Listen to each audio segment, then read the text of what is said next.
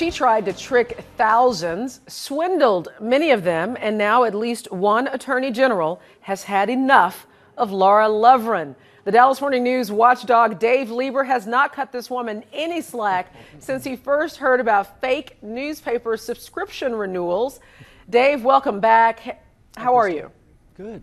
Okay, first, we need you to give us a recap of what this is all about. You talked about this with us before. Explain what it is she was doing. Well, this woman, Laura Louvrien, she owns a business in Oregon, and she sends out thousands and thousands of renewal notices for magazines and newspapers all over the country, and they're fake. They're for 2 or 3 times the price of the actual subscription, and unknowing readers of our paper and the Fort Worth Star-Telegram, they are sending these in to her and thinking they're going to get a subscription, and they're not. It's a real scheme, you know, and there's a real sense of relief here at the paper because we feel like our customers are getting protected, but not from Texas, though, from someplace else. Yeah. You know, I have to tell you before we move on, one thing I never understood about this story is how she was able to get away with it for so long, and whether people were receiving any subscriptions at all. Well, some people do get subscriptions. If it's a $600 bill that she sends out and you pay $600, she'll keep $400 and send $200 to the newspaper. However, after I wrote this originally, people are writing me and saying she never mailed my money in, so I'm not getting a paper and she took my $600. And these are usually elderly people who are falling for this because most newspaper subscribers these days who pay a year in advance are older adults, and so it's people that really can't afford to lose $600. Okay, so someone has finally filed charges.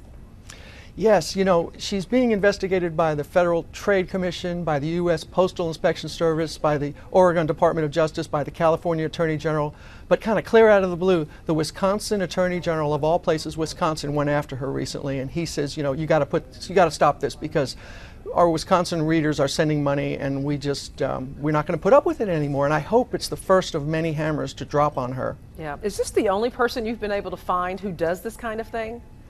No, there are third-party magazine brokers all over the country that send you notices. I subscribe to about 20 different magazines, and so I get notices all the time, but I have to really work hard to make sure they're from the magazines and not from these third-party brokers because their prices might be higher, and I don't really trust them. They have no affiliation with the magazine at all. So if this case continues and the Attorney General wins, is it likely that some people will get their money back?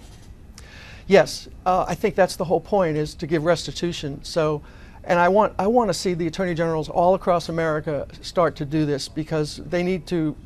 She's collecting hundreds of thousands of dollars apparently, and it's just pure profit. What really kind of amazes me about her is like she's living in a mobile home in rural Oregon. She's 37 years old. She has a husband who has a construction company that works out of their house, and she has a couple of kids. I've learned this from her Facebook page. And she doesn't seem like the Mr. Big kind of person that could run this. So I have a feeling that there's secret backers behind it, and we don't yet know who they are. So interesting. Okay, so bottom line here, give us some advice. How do you know if you've received a real renewal notice or a fake one? Well, you now have to do a little bit of work. So one tip-off is if you get a bill in the mail and it's a lot more expensive than it should be, and you have the little radar in your head going off, you need to actually listen to it. So you need to call the newspaper or the magazine and say, hey, is this bill for real? I guarantee you the $600 bills they're sending out for the Dallas Morning News, our subscription prices are nowhere near that, you know. So check the price. Don't necessarily pay the bill just because it comes. And here's the most important piece of advice. We now have to keep a record of who we subscribe to, how much we pay them, and when the subscription expires. So I have a spreadsheet. I get 4 newspapers delivered to my house every day. I get those 20 magazines. I know when the subscription expires. I know how much I paid last time. I keep a record now. And when I get bills in the mail, I really, really look at them carefully. In this newspaper subscription scheme, she's having people send the payments to Nevada or Oregon. So if you're sending payments to those 2 states, right there, that's a real tip-off that this is not right. All right, I'll keep that in mind. Thank you so much, Dave. Such interesting information. Thanks.